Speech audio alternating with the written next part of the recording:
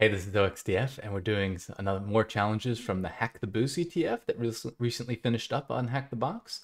Again, it's beginner level CTF. So today I'm going to look at a couple of the reversing challenges. So I'm going to group these together because I'm going to teach some of the same concepts as we go through them.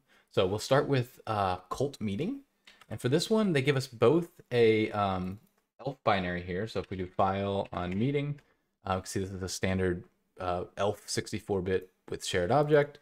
And they also give us a IP and port of like a Docker instance here. So I can come over here and say like netcat to this IP they gave me and connect. And so it asks me this question. It's asking me for a password. So I can say like leave a comment, and it says, oh, that's the wrong password. You're done.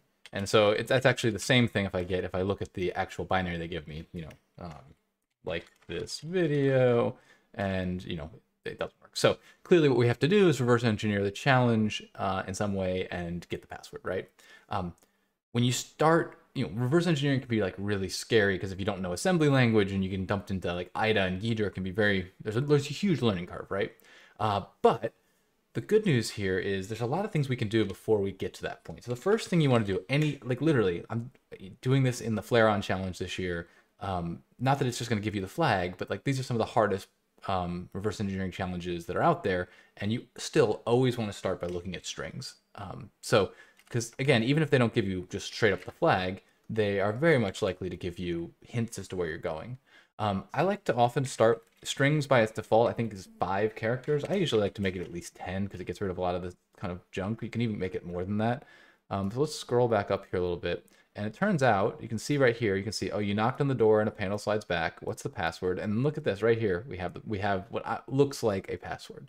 So we can solve this one real quickly with just strings. We can try it. And we put this password in here, and it says welcome inside, and it gives me a shell. So here I am in a shell in my own box. That's not super useful. But if we try it on the remote instance, we can get the flag. Well, actually, we'll do that. We'll go, we'll try here. We'll paste in super secret password for you. And here we are at a shell.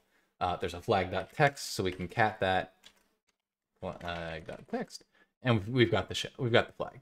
I wanted to also look, because actually I was guilty myself of not running strings right away. And the first thing I did, which is the second thing you should do after you run strings, was to look to trace it. Because again, before you dive in and start looking at disassembly and assembly language, what we do is there's two utilities that you're really going to want to use called strace and ltrace. And so strace is going to give you it's going to run the binary. I'm just going to need to put a / there. And this is going to give me all the system calls the binary makes. So you can see it's making a system call to read, to nmap, to close, to mprotect.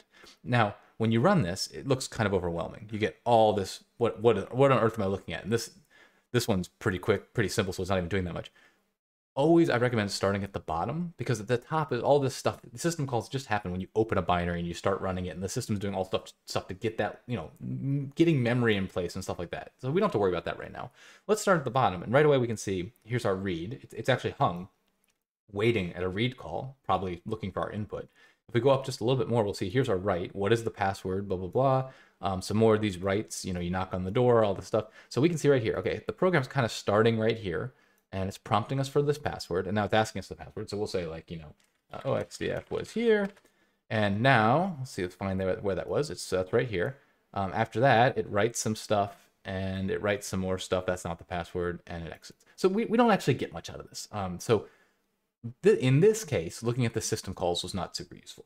The other thing we can do is an ltrace. And an ltrace is going to, instead of looking at the system calls, it's going to look at library calls. So when you write a binary, you use all sorts of these libraries. It's called, the standard one is called libc. And there's tons of library calls that are sort of an interface to make, so you don't have to make system calls. You can make these raw library calls, and they will go, or not raw. You can make these library calls that then they will handle wrapping around and making the different raw system calls necessary to do what you're trying to do. And so if we run ltrace on that, we get the same kind of thing. A lot less junk here. Still some, this is probably isn't important, but you can see we're calling puts.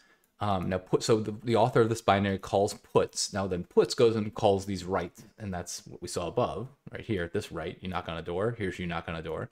It calls puts again. Then it calls f write. Why is calling puts here and right here? I don't know. And now it's calling f gets to get our input. So we'll say like this video, and now you can see now it's going to call a string char to basically, this is just going to be to remove the new line character, and then it's doing a string comparison between like this video, what I put in, and superstreaker password for you.